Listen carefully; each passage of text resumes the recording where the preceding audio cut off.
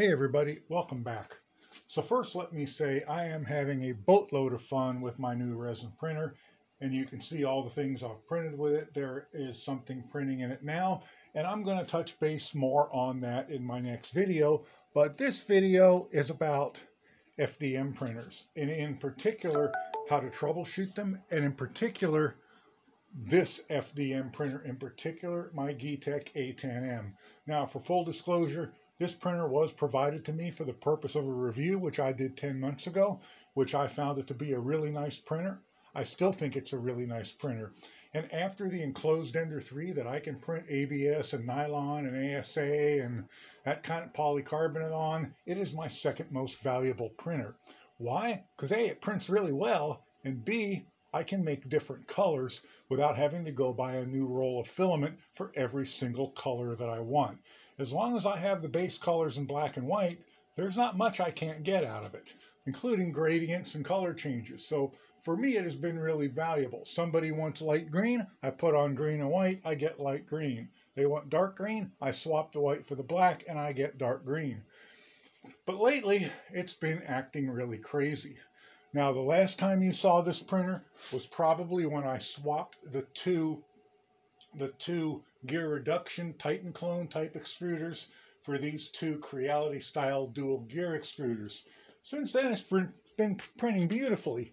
And this is printed at 0.2 layer height.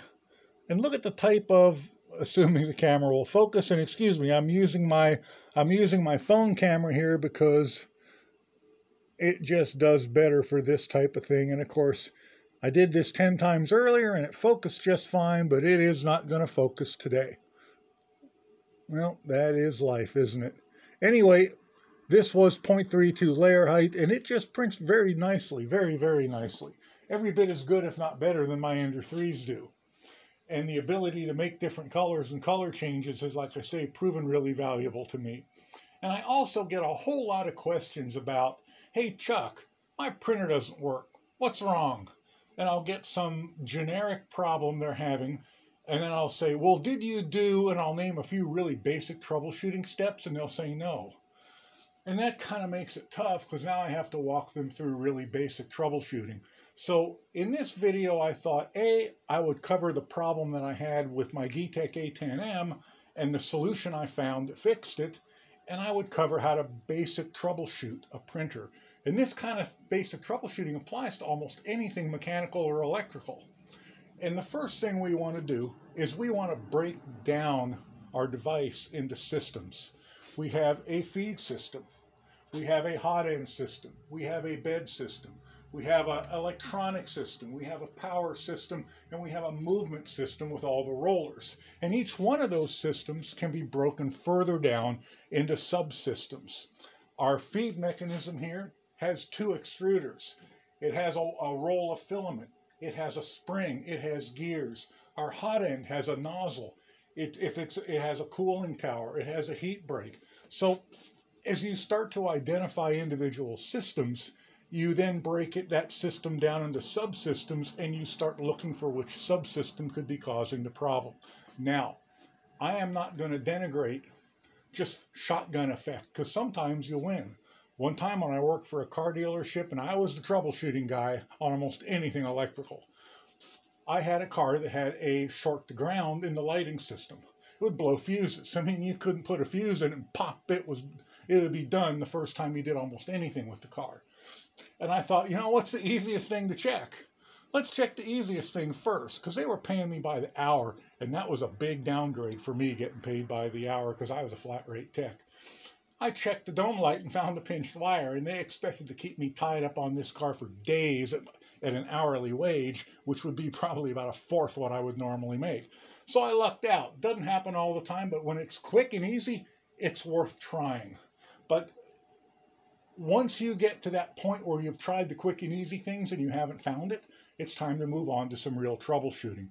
So first ask yourself what system is causing the problem. And also, I want you guys to know, the chassis of these things, the frame it's built on, is also a system. The extrusions, the nuts and the bolts, the way you assembled it, it's a system as well. If you put this thing together and it's out of square, and by square I mean you measure from this corner to this corner, and from that corner to this corner, and those measurements should be either identical or very, very close. If it's more than 3/16 out of square, you got a problem. It may still work. You may be able to make that adjustment up someplace else, but it needs to be square. It needs to be tight.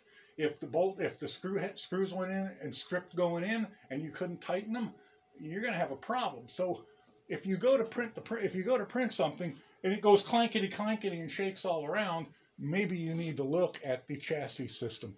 But beyond that, the first thing, does it turn on?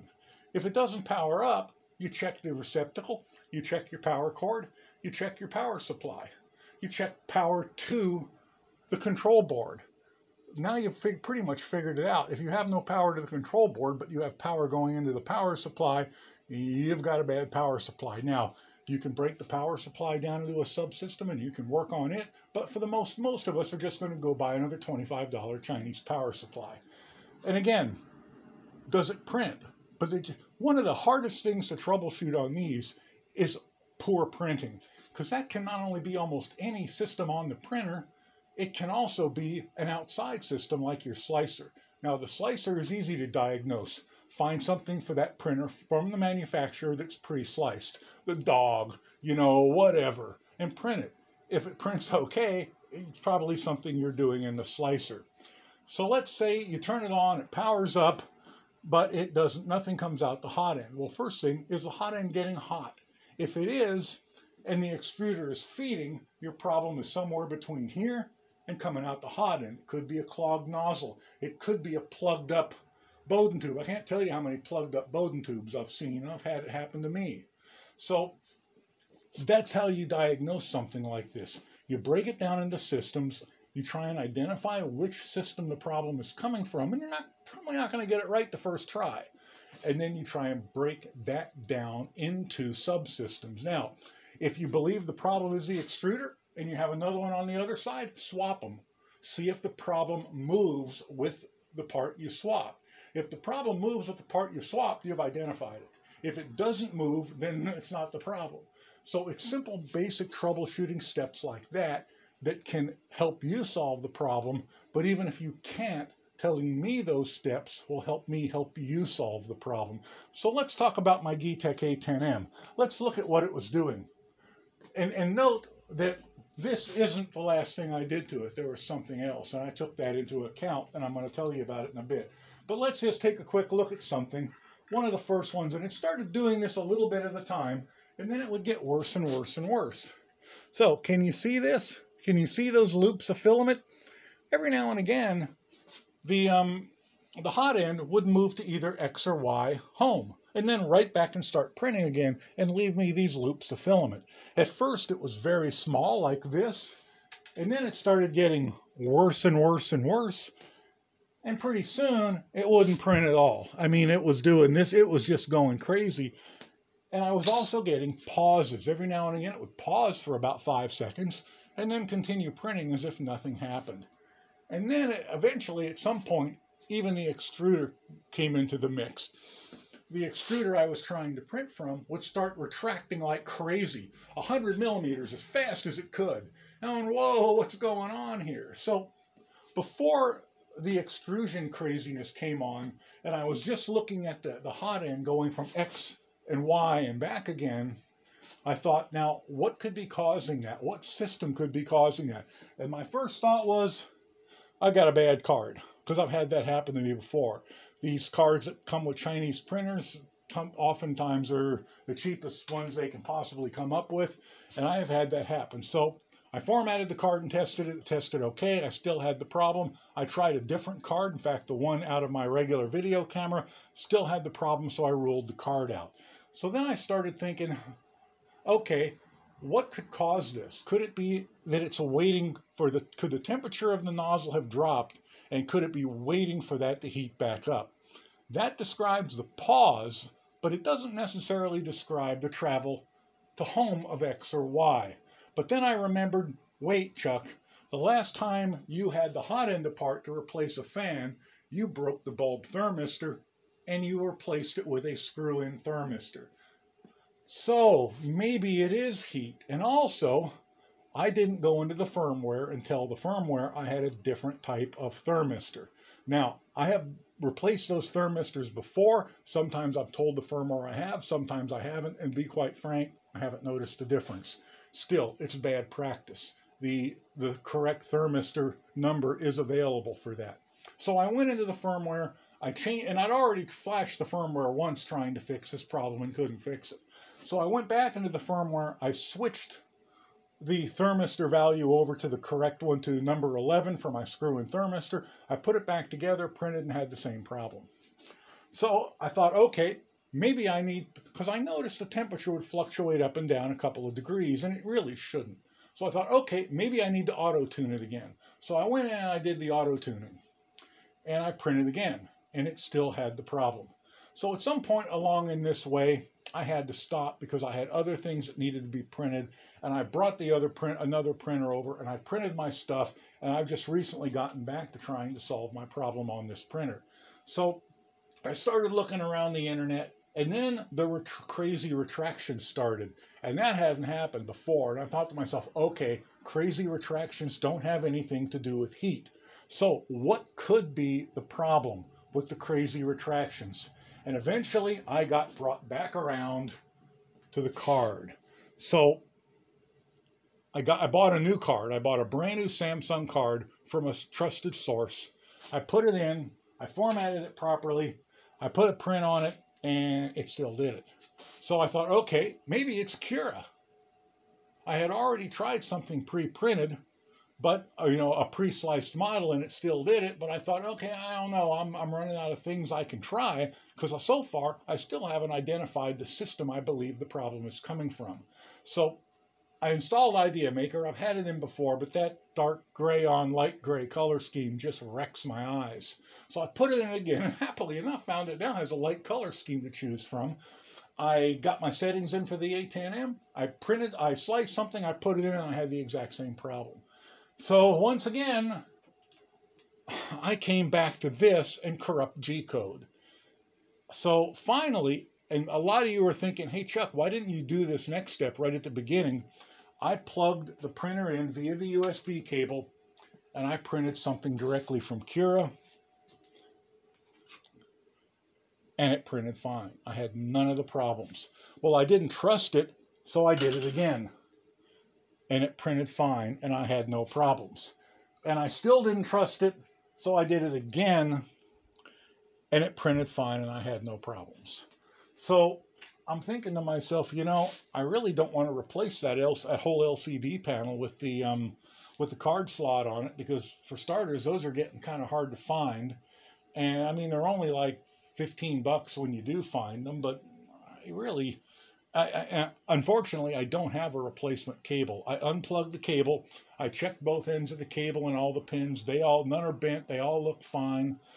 And I took the LCD panel out. I blasted it full of contact cleaner, and then I blew it out with compressed air. I blasted it out with this stuff. You guys might be familiar with electronic cleaner, and I blasted it out with compressed air to dry it, and I tried it all again, and I visually inspected it with a magnifying glass, and there's no corrosion, excuse me, no bent contacts, nothing. As I said, I don't have another cable, so I couldn't try that. So I did have one of these laying around, and I bought this when I bought the 3D Touch bed sensor, and I've never used it. So I do have one of these laying around. And what this lets you do is this plugs into, it has a little power cord, and I'm just using an old phone charger I had in a drawer to power it, and then a USB cable, and it plugs into the USB port on the front of the printer. And then you put an app, and you connect it to your home Wi-Fi. Then there's an app on the phone. And I hear now there's an app for the computer, but I haven't put it on. I'm just using the one for the phone. And it lets you print two different ways. You can print via stuff from the internet, or you can put stuff on a card, and it's got a little micro SD card slot in it. And once again, it prints perfectly from there. So I'm back to the initial idea that it's the card, but it's not the card itself. It appears to be either a faulty card slot, a faulty cable or something on the control board that's reading the card slot, because I really don't see anything wrong with the card slot itself. So that's all I have for you guys today. The printer prints perfectly now, as long as I don't attempt to print from the card slot built onto the LCD panel. I would eventually like to get this back working right, but let me know your thoughts and ideas of troubleshooting printers, and maybe troubleshooting this one in particular if you're one of the A10M community. Geeetech's A10M community on their website kind of leaves something to be desired. But nonetheless, let me know what you think. Let me know your solutions and the way you go about solving 3D printer problems. And maybe in the meantime, I'll try and find a replacement LCD board for this and see if that fixes it. Hope you guys are having a great day and taking care of yourself and being safe. And I'll catch you all the next time. Bye for now.